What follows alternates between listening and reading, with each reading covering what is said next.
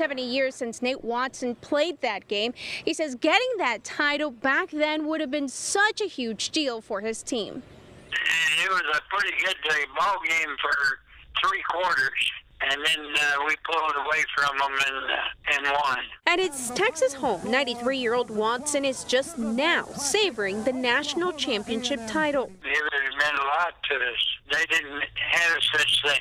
That's him, number 54. I was a quarterback and locking back. He played alongside some of the greatest. The guys that I roomed with and everything, they're both gone. Neil Armstrong and Bob Fenimore.